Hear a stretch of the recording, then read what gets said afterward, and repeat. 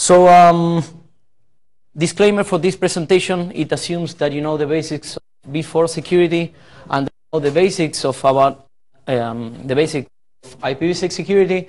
And the reason for which I included this disclaimer is usually when you watch B6 security presentations, half of the presentation is IPv6 introduction. So there's nothing like this in here, or shouldn't be much of that. And second one is that this is, again, work in progress. So if you have comments, criticisms, and that kind of stuff, it's welcome. So what's the motivation for this presentation? Sooner or later, you will be deploying IPv6, and in practice, you will most likely you have already at least partially deployed it, because in the case of most general purpose operating systems, they already ship IPv6 support enabled by default.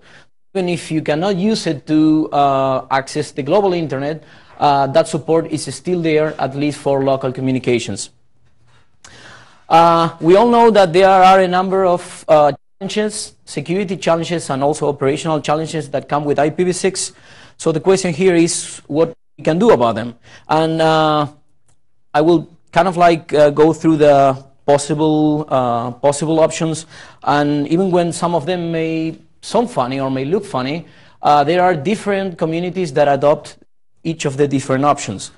So option one is essentially to ignore those challenges. Even when this may sound stupid, or it is stupid, you may see that many of the proponents of IPv6, in some cases, this is kind of like the case in some task forces, to my experience. They think that discussing IPv6 security issues goes against IPv6 deployment. So for the most part, they try to ignore them and try to prevent discussions of those things from going on. Option two, it's essentially, well, sometimes it's a consequence of option one. So you start ignoring the basic security issues, but eventually you find out about them and it doesn't look, or they don't look nice.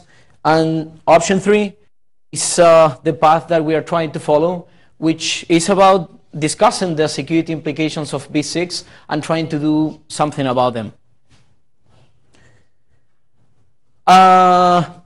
As I mentioned before, I think since 2007 or so, I've been working most of the time on IPv6 security research. So far, the work has been about, or the project has been about, analyzing the IPv6 specifications, trying to find out ways in which you could actually break an IPv6 implementation. We didn't just look on the specifications themselves, because usually there are many things that are left to implementations. So in many cases, we also looked at what implementations were doing. And when we actually found the things that could break, we produced tools to actually assess those issues. And in those cases in which we were able to confirm that there were vulnerabilities, or there were things that could be used for DOS or even complete DOS of some implementations, we tried to contact vendors and have them patch their own implementations in the hopes of improving B6 security. Part of this stuff has already been taken to the IETF. And not all of the stuff, not all of the work that we have produced so far, because in some cases there are vulnerabilities that have not yet been patched. So we are trying to take most of the stuff to the IETF, and the idea is that during this year we will complete the rest of the stuff that we have not yet submitted there.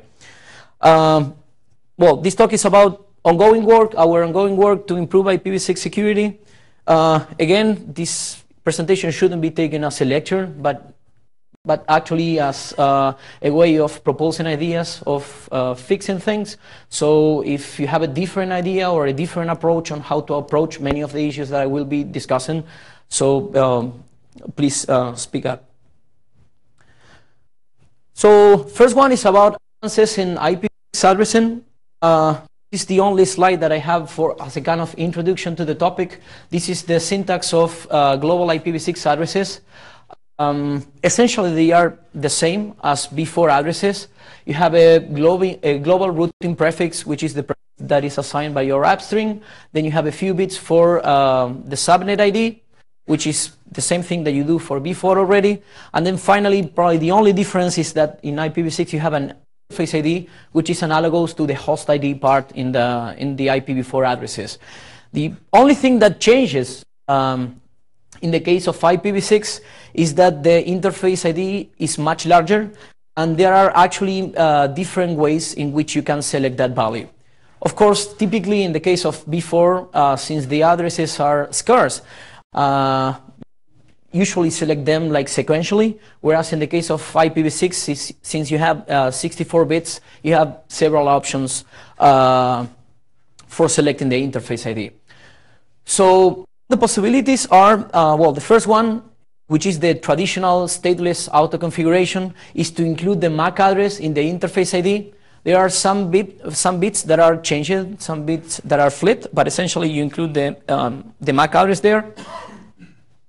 Another possibility is to include the before address in the interface ID. That's usually done, for example, in infrastructure devices, in which, for example, if you recall, if you remember the IPv4 address of a system, then it's kind of like straightforward to generate the interface ID in that way, so that the IPv6 address is also easy to remember. Then in the third bullet, low byte addresses. Essentially, it's when you have low byte addresses, you set the interface ID to all zeros, and then you just change the last byte. That's usually the result of manual configuration.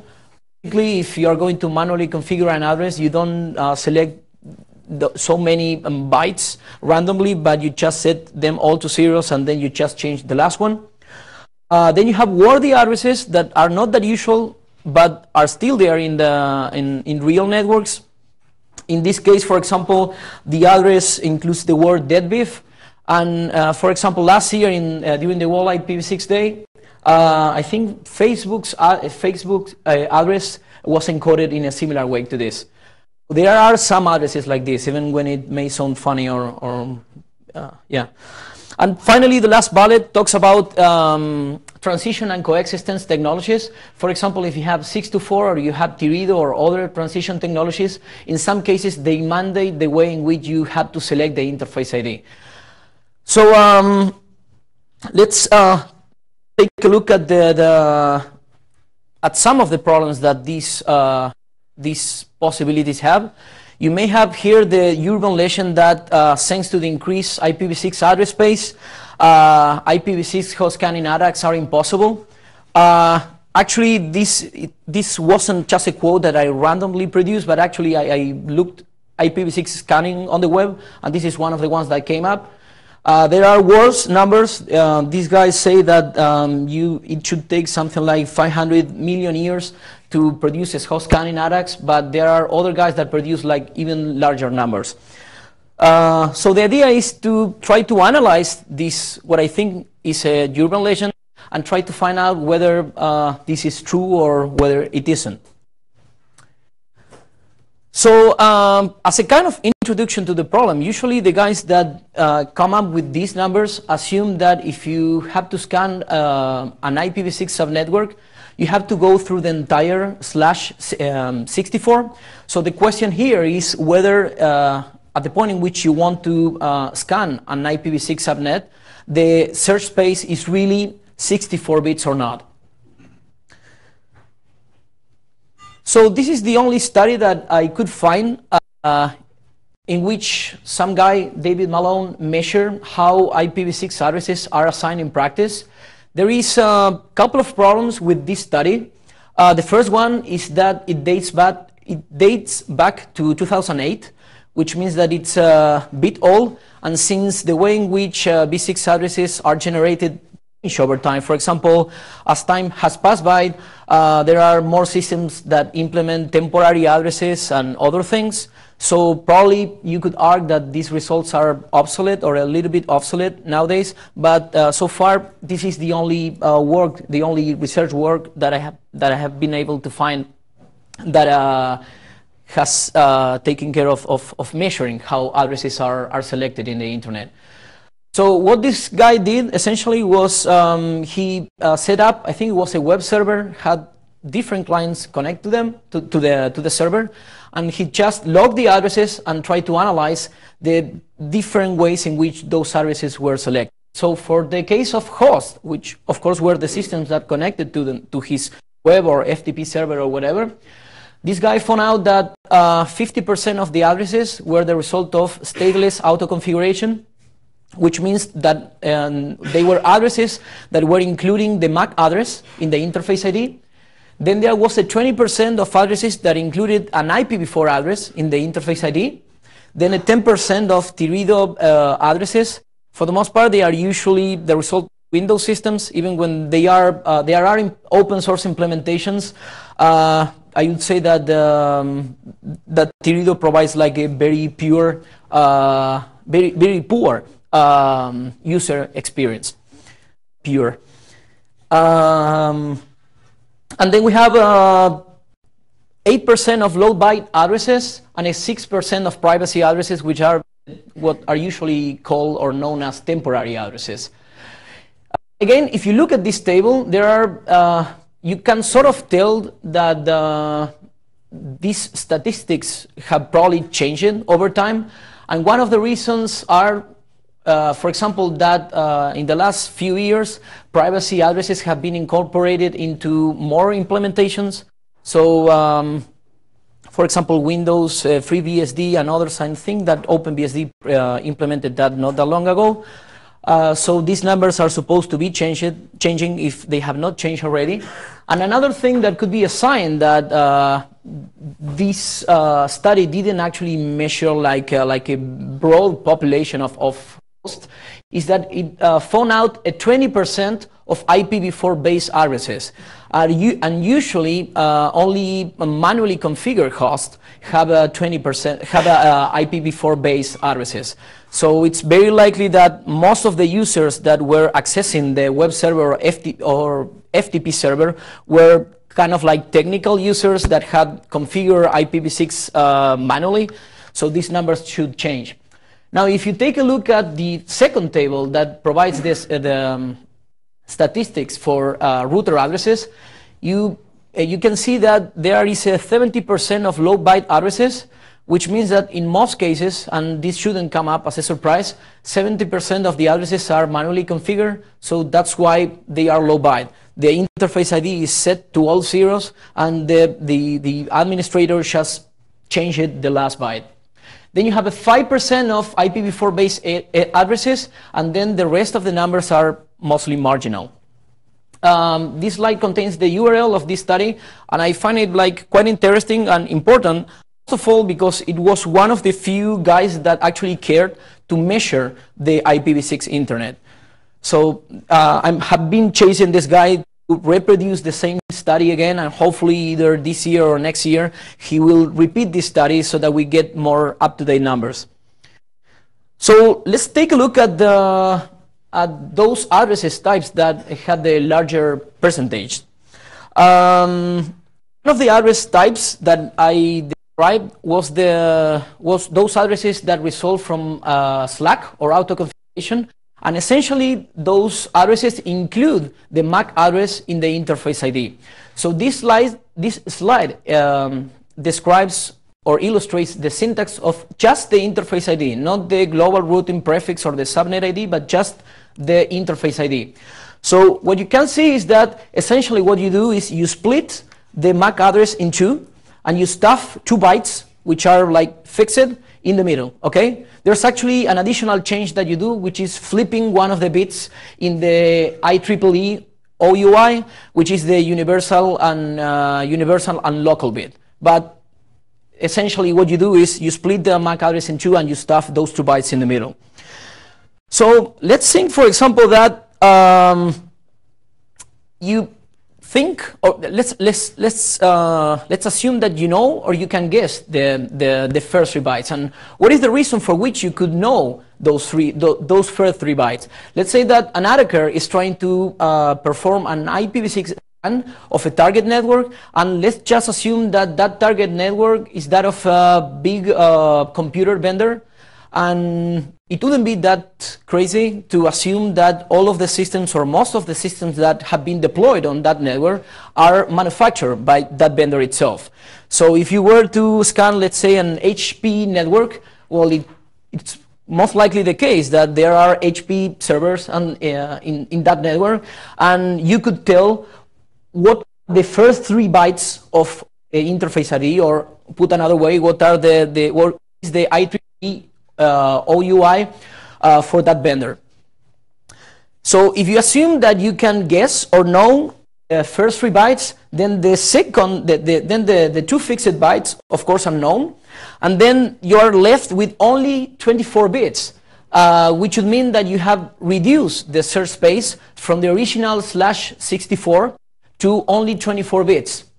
That doesn't necessarily mean that it's going to take a couple of minutes to scan an IPv6 network, but it's certainly a big change when compared to the /64 bits that was assumed, or that is usually assumed. Now, there are other things that should be taken into account. For example, if it's a large organization, they usually don't purchase just a single system, but they usually purchase systems in a bunch of them. And one thing that we have found is that the last 3 bytes of the MAC address, even when they could be like randomly selected, they are usually sequentially selected. So let's say if I buy 100 boxes from the same vendor, chances are that the MAC addresses are sequential, right? So if you have that kind of information of the target network, rather than just trying random addresses in that IPv6 subnet, you could just try random places in the address space, like playing, I don't know if it's a popular game here, Naval Battle, when you know that you have a ship that has 4 squares, so you don't need to shoot like every square, but if I know that the ship is, let's say, 2 squares, I shoot here and there. So that's one possible approach to actually scan an IPv6 network if you know, for example, that the target network has purchased equipments or boxes in large bunches. Another thing that we have found, and we are actually working on some document to publish these results, is that even if the same organization doesn't own all the consecutive MAC addresses, usually the consecutive MAC addresses are within the same, geographically close, because usually there was some company or some provider that bought those bunch of boxes, so then usually they sold those boxes to places or companies or organizations that are in geographically close locations, right? So that means that if, for example, you have any kind of information about the MAC addresses of vendor or of some vendor in the region, and if you know that there is some other organization that has purchased equipment from the same vendor recently, then that information can be useful to actually perform an IPv6 scan on the target network. So more about the IPv6 addresses that embed the MAC addresses. Another interesting case is that of virtualization. For example, if you take a look at VirtualBox, they always select the MAC addresses from the same IEEE UI. So in this case, it's 080027, which means that if your IPv6 scanning attack is targeting VirtualBoxes, then you don't even have to guess the first 3 bytes of the MAC address. They are actually known. VMware is even a more interesting case because, for example, if you use automatic MAC addresses, which means that you didn't manually configure them, they use a fixed IEEE UOI, and then the next 16 bits are taken from the IPv4 address of the real host. The only bits that change are the low order 8 bits, which means that the search space it's reduced in that case to only 8 bits. In the case of manually configured MAC addresses in VMware, they use a different IEEE UOI, which is 005056. And for the rest of the bits, they don't really randomize them, but select them from the range that is specified in this slide. I mean, they randomize the range, the value, but they don't use the whole space that is available, okay? So in that other case, manually configure MAC addresses in VMware, the search space is reduced to 22 bits. Taking a look at other the other address types that have like kind of like large percentage. If you look at IPv6 addresses that embed an IPv4 address, they typically look as that address in the second bullet. Well, actually, I missed a digit there. But essentially, the idea is that since they embed an IPv4 address, the search space is the same as in the IPv4 case. So if you know the B4 range that they are using, essentially you just scan, you just search through the B4 range, but not just randomly. In the case of low byte addresses, of course, this is trivial. So usually what you find is that they set the interface ID to all zeros and they just change the last byte. So in that case, the search space would be, for example, just 8 bits. But there are other cases, for example, we have found that some organizations, they don't change just the last byte, but for example, they change let's say the second byte starting from the right or the third byte starting from the right. So there are a few other variants, but in any case, you could, if you were to get kind of network, you could probably try the first few values in the last byte, then the first few values in the second last byte, and so on. So in the worst case scenario, usually the search space is 8 bits or 16 bits. So this was the first problem, and the bottom line is that IPv6 host scanning attacks are really feasible. I'd say that the only thing that will probably change when compared to IPv4 is that in IPv4 the scale of the problem was so small that even doing a poor job was good enough. Now in the case of V6, if you just try to go through the entire /64, yes, you are not going to be able to find anything there. But if you were to implement like heuristics in your scanning tool, then my take is that these scanning attacks are possible. There is another issue with IPv6 addresses. If you look at the traditional, at the way in which IPv6 addresses are generated with Slack, as I said before, they typically include the MAC address in the interface ID. So what's the problem with that? The MAC address is a globally unique value, which means that you are including like a kind of super cookie in the interface ID, which means that even as you move from one network to another, the interface ID is going to be constant. I connect to his web server, and then I connect to that other web server, and then I move to another network, and I connect to the same two servers. They can tell that I'm the same system that was accessing them in the other network. So this is just one example. In this bullet, you can see that there is a node that generates an address in which the subnet ID, if you want, is just 1. Then in the second case, the subnet ID could be 2, but in the two cases, the interface ID is the same, because again, it is including the MAC address in the interface ID.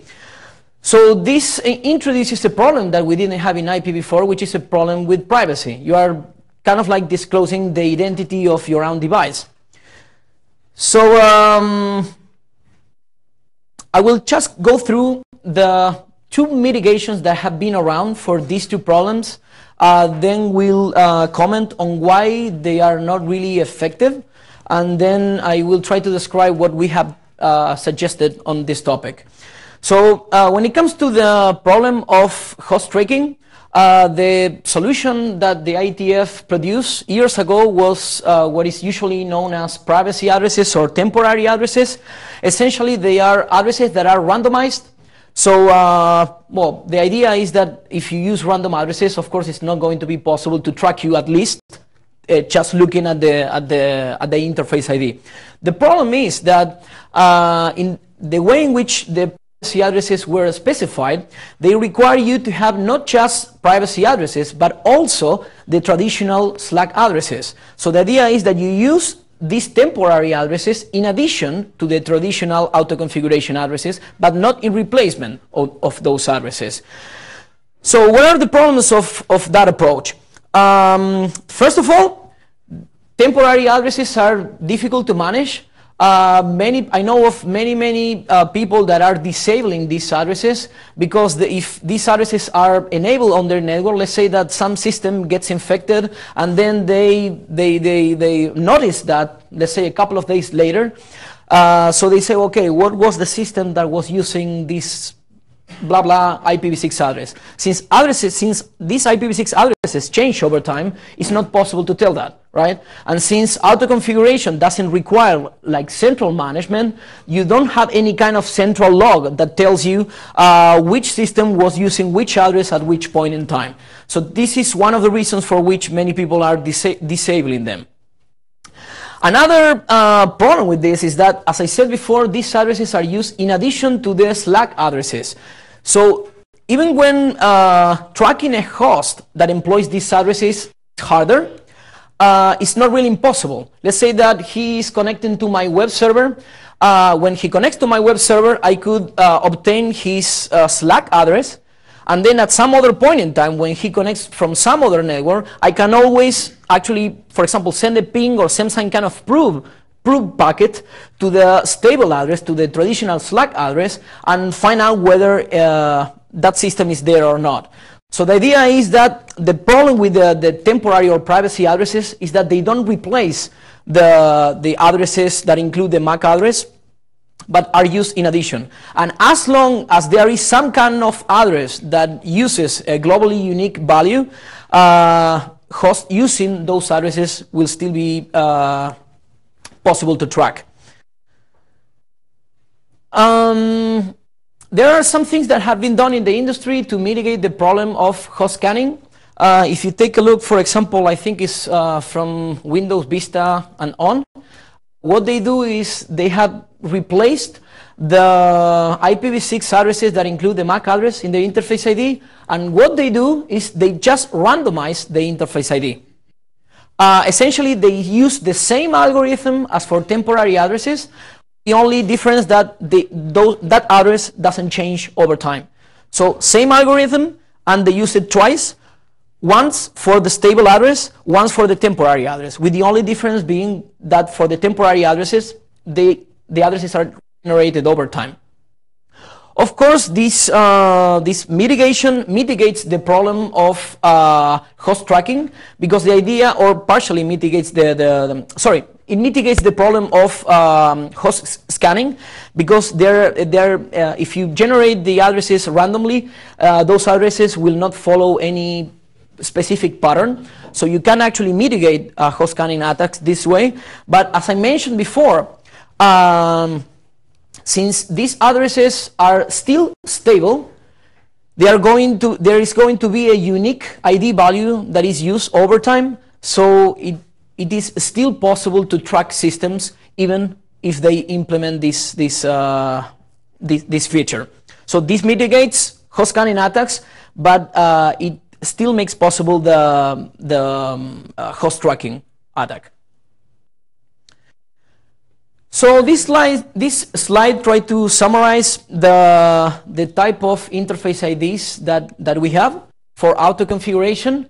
So I've made two categories: stable and temporary, and predictable and unpredictable. So for example, if you take a look at the addresses that include the MAC address in the interface ID, they are of course stable and predictable.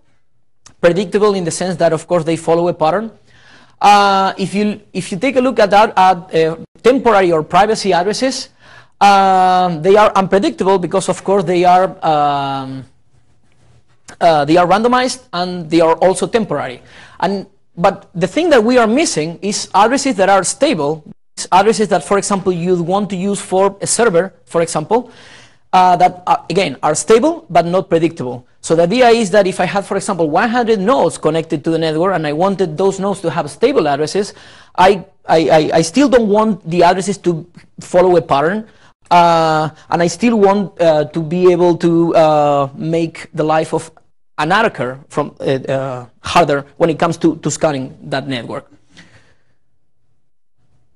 So this is the scheme that we have proposed.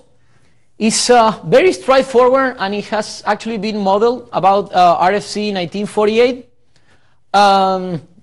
Essentially, the idea is to produce the interface ID as a result of a hash function over a prefix, interface index, network ID, and a secret key. Of course, the idea is that this function f it has to be cryptographically secure. So, and of course, the security of this mechanism relies on the hash function being secure and also on the secret key being actually secret, right? So the idea is that as long as you are connected to the same network, or whether you go out of that network but you reconnect to the same network again, all the parameters that you include or you send to the hash function are going to remain the same, right? You don't change the secret key, the prefix is going to be the same, the interface index is going to be the same, the network ID is going to be the same. So being the hash function the same thing and being all the parameters the same thing, going to produce the same interface ID all the time. So the idea is I connect to the network, I get one address, I go somewhere else, come back to the network, exactly the same address. So the address is stable within that network, within just one network. Now let's say that I move to a different network, at least the prefix is going to change. So if the prefix changes, then the resulting interface ID is going to change. So what we get with this function is that we get addresses that are stable within each network, which means that it's something good from an operational point of view. But at the same time, the interface ID changes when I move from one network to another, okay? So this is kind of like having the best of both worlds. So in the case of addresses that included the MAC address, the good thing was that the addresses were stable, so they were easy to manage, but they were predictable, so that was a problem. Then on the other hand, you had temporary addresses which were not predictable, but since they were varying over time, they were hard to manage. So what we want here is to have addresses that, again, are stable within each network. So within your network, the addresses are stable, but when you move from one network to another, they change. This proposal was sent to the IETF a few months ago, and it has already been accepted by the 6-man working group. The only minor comment here is that, from my perspective, some standards should have been formally updated, and for reasons that are not exactly clear to me, they want to standardize this, but without formally updating some of the standards that we have for producing interface ID. So bottom line is that even when we publish this as an RFC, you could still be compliant even if you were producing predictable interface IDs. But again, I think that even then, it's good to have some kind of standardized algorithm for producing interface IDs that don't suffer from the problem I was describing before. Yeah? So under the extremely unlikely event of a hash collision, how are those expected to recover? Well, there are two options for that. In the current ID, the ID that I think dates back to a month ago or so, I didn't address that point because it's not even addressed in any other case, right? So it wasn't actually that I didn't want to address that, but I was asking, well, should we address this problem in all the documents, or this is something that is kind of like left to implementations? What I'm probably going to do in next revision of this document is to include a counter here. So the idea is that if you find a collision, you just increase the counter. Now, in that case is that if you want the address to be stable, then you should somehow record the address in stable memory, right? Because let's say that I connect to a network, okay? So there was some system using the same address. So I find a collision, so I need to generate another address. Now, let's say I disconnect, back, but when I come back, that system is not there. So I would be configuring that system's address. So the problem in that case is that you should record the address somewhere, but, well, there's no other way to go. Okay?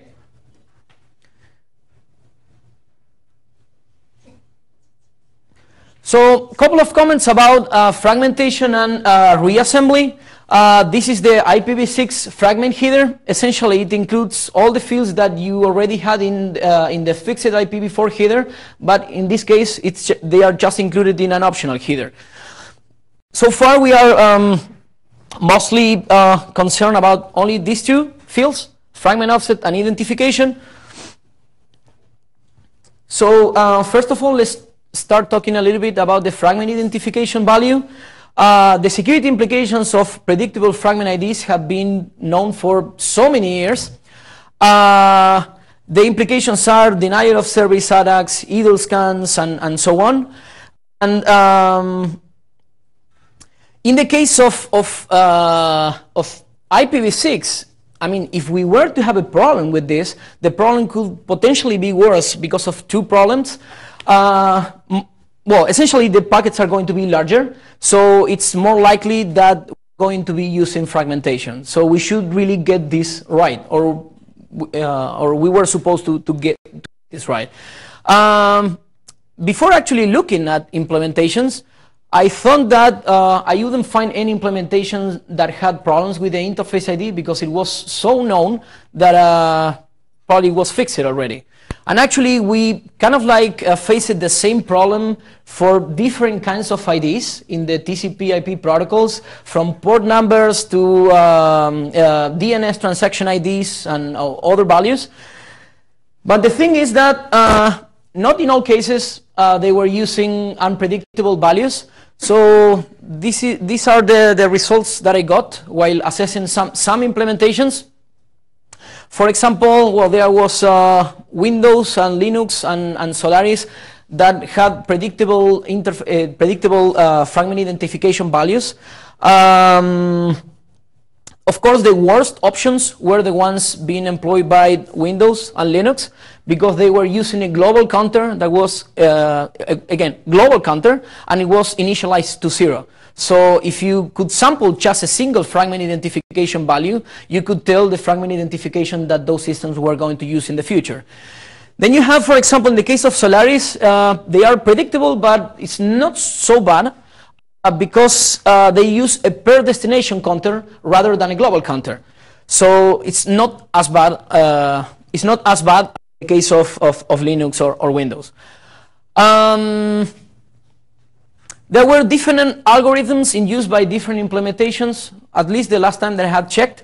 For example, FreeBSD was using, was randomized, I think it was a linear congruential generator for FreeBSD, I don't recall exactly. But then, for example, we found out that in OpenBSD, they were using a more interesting algorithm based on the skipjack algorithm. So, well, we produced tools to actually automatically assess whether an implementation was generating predictable values or not, whether they were using a per destination counter or a global counter and so on. And the good news with this is that there were a few systems that were patched as a result of this work. For example, I don't recall which is the version of Solaris that fixed this, but they have already patched this one. Well, there is a problem here. I think, yeah, Linux, I think was in November last year, they patched their fragment identification algorithm, and they are now doing unpredictable fragment identification values. Another problem has to do with overlapping fragments. The problems with overlapping fragments, again, have been known for so many years. There's the Tasek and Newsham paper that was published in the late 90s about how you can evade network intrusion detection system by means of overlapping fragments. So the idea here is exactly the same, with the only difference being that in the case of IPv4, there was a legitimate reason for overlapping fragments, because in IPv4, routers can fragment packets, and then packets can be duplicated, follow different paths, and so on. So there is is in theory a legitimate case for overlapping fragments. In the case of IPv6, there is not a legitimate case for them, but overlapping fragments were still allowed in by the IETF specifications. I think it was last year, a couple of years ago, RFC 5722 was published, and essentially they say that the use of overlapping fragments was forbidden. So if you were to receive overlapping fragments, you had to just drop the two fragments. The implementations that we checked so far, most of the current ones already implement RFC 5722, most of them. I don't know if okay, so I didn't include the table here, but if you look at our blog, there is a big table of all the tests that we did with different implementations to try to assess the fragment reassembly policy that implement. I mean, in the blog, it's not just about whether they allow overlapping fragments or not, but also in the case that they allow overlapping fragments, whether they use the first copy, the last copy, or whatever. So there is a special case of overlapping fragments, which has to do with what we ended up calling atomic fragments, which are IPv6 fragments that IPv6 packets that include a fragment header that have a fragment offset of 0, but that have the more fragment bits set to 0. Essentially, it's a first fragment without any following fragments, okay? And the reason for which those packets can be generated in practice is because of translating devices, at least as far as the IETF specifications go. They say that there are these translation boxes that require packets to have a fragment header if they need to fragment that packet in the IPv4 world. So if, for example, you were to receive a packet-to-big message advertising an MTU smaller than 1280, which is the IPv6 MTU, you are not required to actually fragment, but you still need to include a fragment header. And that will result into an atomic fragment. The problem or the special thing with these atomic fragments is that if you were to receive one of these fragments, you don't need to mix these fragments with real fragments. Right? Because the whole thing, the whole packet is included in the same fragment. It's just a first fragment without any other fragments following, which is another way to say that the packet is not really fragmented. It just contains a fragment header. So our proposal was obvious. The idea was that if you were to receive a packet that had a fragment offset of 0 and the more fragment bits set to 0, you had to process that packet without actually mixing it with the other fragmented traffic. So this is an assessment that we did for with some implementations. Some of them were already implemented this improved processing of atomic fragments even before we actually worked on this. And there were a few other ones that implemented this behavior when we published our internet draft. I don't recall if it was, I think OpenBSD patch. This was kind of a coincidence because we were just working on that anyway. Okay. But well, that was good input. So. Yeah. Okay, but the idea again is that, well, if you were, this is something that is shouldn't be hard to implement, and that at the same time can prevent fragmentation attacks to be performed against any system. One thing that you should have in mind is that in IPv6 you could actually cause a system to include a fragment header just by sending a packet-to-big message. So at the point in which they start including a fragmentation header, you can start forming, or you can start exploiting fragmentation attacks. So I think it's very important to get the atomic fragment thing right, and also the fragment identification thing right. The bad news about this is that I was lucky enough to have, I don't know if you know a guy called Ivan Arce. He's from Core Secure Technologies, a company that does a lot of vulnerability research. And the guy did a very good review of the document, which led to many, many improvements. And then when I published a revision addressing all his comments, I announced that on the relevant IETF list. And some guys argued that we have to do nothing about this. So essentially, some people seem to think that we can go on with a predictable fragment ID or predictable identifiers in protocols. A couple of comments about what is sometimes referred to as IPv6 first hop security. Well, the idea with first hop security is that, first hop security are security measures that you can employ in your local network, either in your host, either in your local switch, or in the first hop router. This concept is not really new from the IPv6 world. It's something that is there already with IPv4. For example, in the IPv4 world, you can monitor ARP with tools such as ARPWatch, and there are also things that you can do, such as DHCP snooping, which means, for example, that you have a switch here and you say, okay, I'm going to run a DHCP server, I'm going to connect a DHCP server on port 1, so the other ports shouldn't be able to send DHCP server packets, right? So that kind of functionality, at least in theory, allows you to block attacks based on DHCP server packets.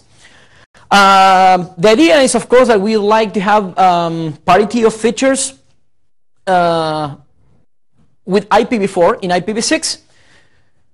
So this is a problem that you usually find when you try to actually achieve parity of features.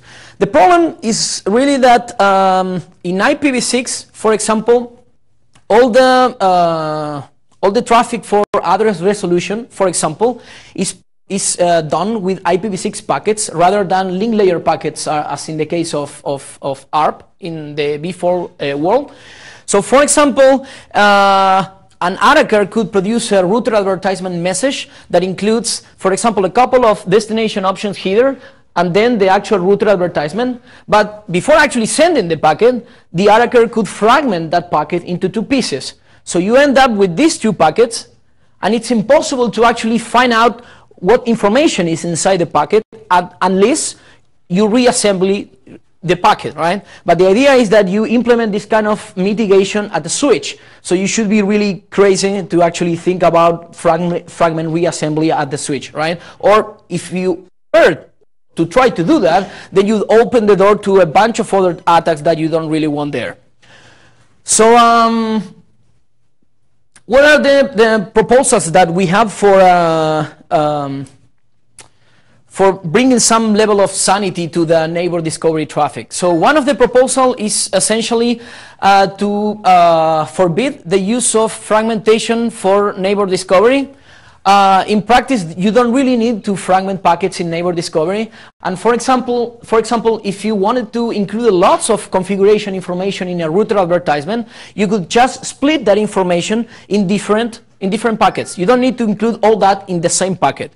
The only legitimate case that there could be for fragmented neighbor discovery traffic is the use of send. Send essentially needs to include certificates in those packets. So if the certificate is large enough, you have no other option than to split the packet with fragmentation.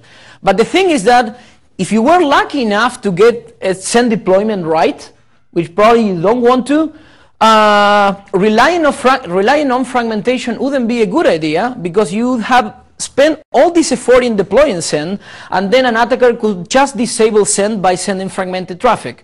So if, for example, you are going to send the certificates in multiple fragments, and I was an attacker connected to your network, I would just send fragments that collide with your own fragments, and I could DOS send. So there is, I don't think it's a good idea at all to actually use fragmentation even for send. Yeah? So by forbid, you mean that whenever you receive a fragmented neighbor discovery packet, you must ignore it? Yeah, exactly, yeah.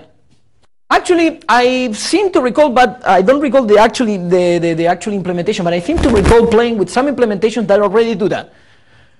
Probably not because I don't know whether they meant to do that, but that's the way they work in practice.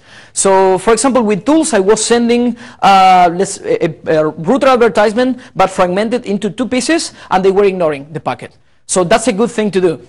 And at the point in which you actually forbid the use of fragmentation, it's possible to actually monitor the neighbor discovery traffic or anything, because you have all the information in a single packet. So you don't need to do like a stateful inspection. So we sent a proposal to the IETF. Apparently there was support for it, but they didn't want to talk about adoption of this document at the last IETF in Paris. And the 6-man working group is supposed to be poll about this in the short term. Another mechanism that we have in IPv6 is what is called router advertisement guard. Essentially, it's kind of like the same thing that we have in IPv4 for DHCP snooping. But in this case, what we want is to filter router advertisement messages based, for example, on the port on which they are received. The problem with router advertisement guard is essentially the same or very similar to the one that we discussed before. For example, if I was an attacker, I could send my packets in this way. Let's say include different extension headers and then fragment them. And since router advertisement guard is a stateless mechanism, kind of like hard to actually figure out whether packets should be passed or not. One of the problems with this is that the IETF published 2 RFCs about router advertisement guard. I think they were, the router advertisement guard was proposed by a big router vendor, and that big router vendor's implementation was trivial to circumvent. And not just that, but when we came up with the problem and when we actually reported the problem, their answer was that, well, we don't need to fix that because the solution to this problem is to use send. Well, if you could deploy it, right? So after quite a bit of effort, we ended up getting our ID accepted by one of the IETF working groups, V6 operations, and that document has just passed the working group last call. The idea is that we specified a set of rules to filter router advertisement packets, trying to minimize the potential for false positives, right?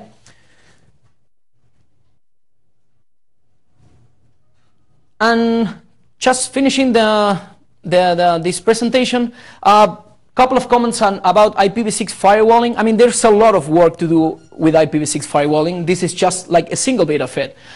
This is very related with what I discussed before. In IPv6, the IPv6 header chain can span across multiple fragments, right? So that's not something that could happen in IPv4. In IPv4, you could have fragments, but you will always have at least the transport header, for example. In the case of V6, you could have a situation such as this, in which you receive this packet, and you cannot really tell what's inside that packet. The same thing with the second one. So that essentially means that if you wanted to implement stateless filtering, in practice, you cannot. So the only way in which you could actually do firewalling in V6, if you know everything that the specifications allow, is to do stateful filtering. So what we propose here is to actually forbid this case and actually require all packets to have the entire IPv6 header chain in the first fragment. So if you fragment packets, you better include all the header chain in the first fragment, okay? Our proposal was originally to require the whole header chain to be included within the 1,280 bytes, which means the IPv6 MTU, but then some guys are against that and say that, well, probably a better number would be to use the path MTU. In practice, I've never seen a packet in the real world that has 1,000 something extension headers, right? And if you were to have such a packet, then you have more headers than payloads.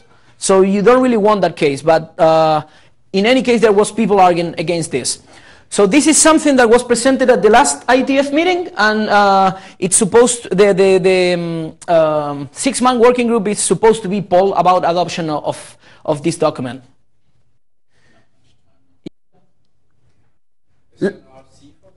An internet draft, yeah, a proposal, but it has not been published as an RFC yet.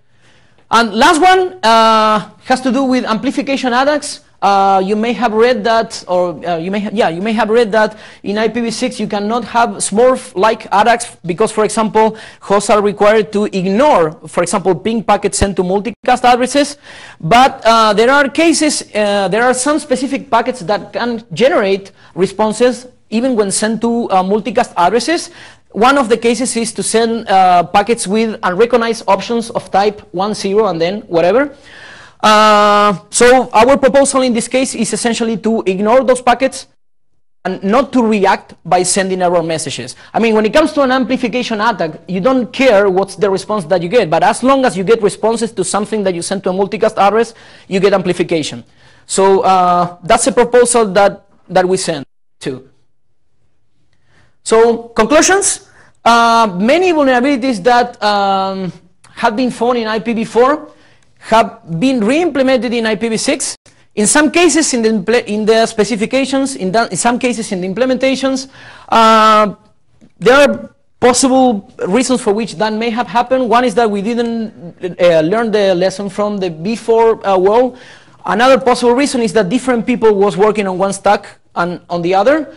In some cases, the specifications don't really make it straightforward to implement the protocols, so I think that there is room for improvement there. And there may be like a mix of all these reasons above. Conclusion of this presentation is that there is still a lot of work to do when it comes to IPv6 security, and since we need to deploy V6 on the internet, we need to work to improve it. So I don't know if there's any question.